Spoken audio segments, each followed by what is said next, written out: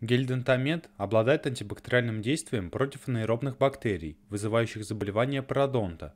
При местном применении гель Дентамет практически не всасывается. Показания.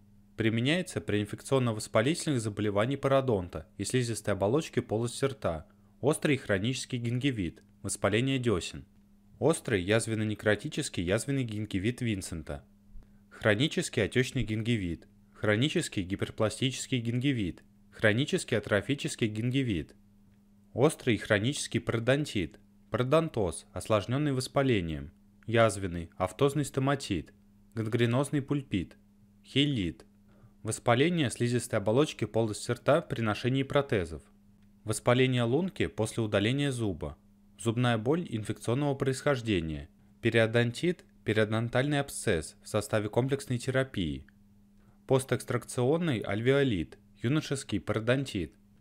Как принимать курс приема и дозировка. Используется только для стоматологического применения. Взрослым и детям старше 6 лет при воспалении десен гингивит наносится на область десен 2 раза в день. Не смывать, воздерживаться от питья еды, чистки зубов. Длительность курса лечения от 7-10 дней. Не заменяет чистку зубов. Профилактические курсы лечения проводятся в течение 2-4 недель, от 1 до 2 раз в год. Противопоказания. Повышенная чувствительность, индивидуальная непереносимость компонентов, детский возраст до 6 лет. Специальные указания.